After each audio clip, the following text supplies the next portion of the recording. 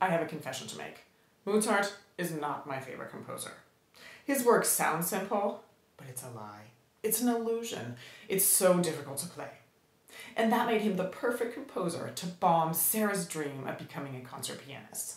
So I actually have a bachelor's degree in piano performance, and like Sarah, the protagonist in my debut novel, The Girl with 20 Fingers, I used to love playing the romantic composers, so Brahms, Beethoven, Schubert, Schumann. Every young pianist plays tons and tons of Mozart. In fact, I think I played Mozart at my very first piano recital at the age of 5.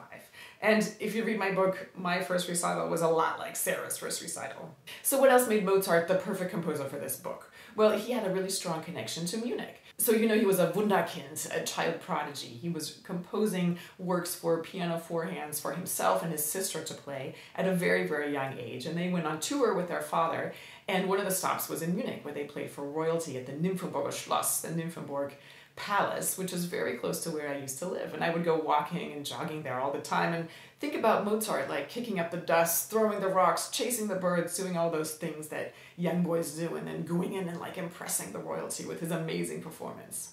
For me, Mozart sort of embodies the impossible pursuit of perfection, which is really a central theme in this novel.